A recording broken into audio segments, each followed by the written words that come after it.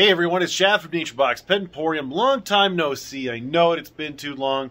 We've been really busy and I haven't been making a whole lot of the YouTube videos. But today I'm going to make one because we have something that looks like a pile of trash in the store. It's not a pile of trash. Let me tell you about it.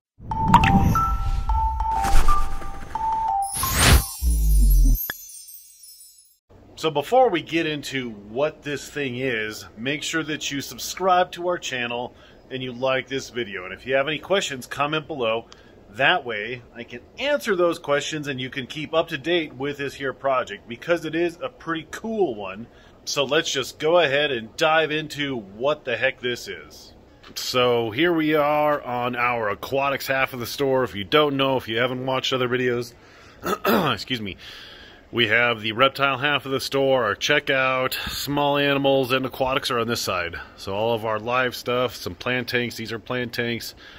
But what we have here is a massive, so this is probably 12 foot wide by 5 foot deep fish tank. Except it's not for fish.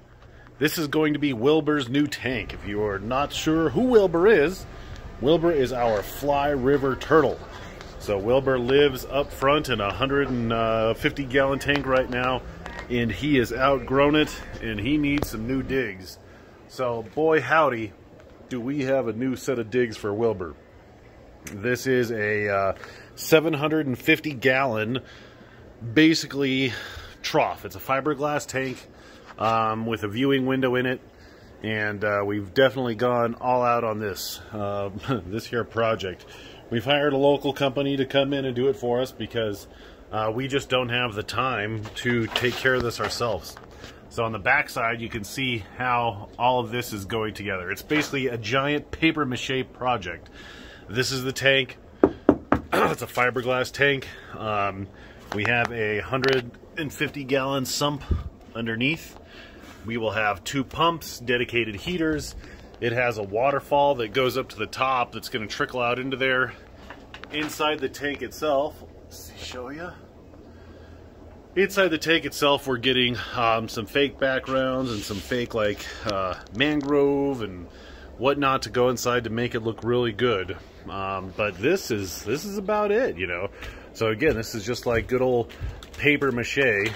So the company's put a few coats of concrete on it. They're making a real mess of the store, but you know, it is what it is.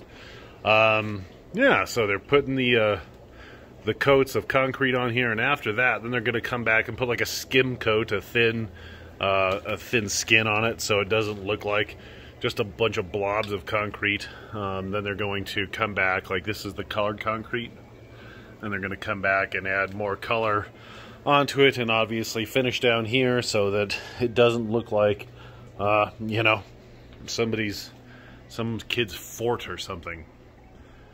So that's what we have going on here at the store. A massive mess, which when it's all said and done will be a you know, a zoo caliber enclosure that is going nowhere. Hopefully Wilbur will get along with other residents in there, because it would be kind of a shame to have just a turtle in a 700 gallon tank, but Wilbur may prefer it that way. So with all that being said, I got to get to work. I'm going to clean this up a little bit. It's Thursday, and these guys aren't coming back until Monday, so I'm going to pick up some of their mess for them.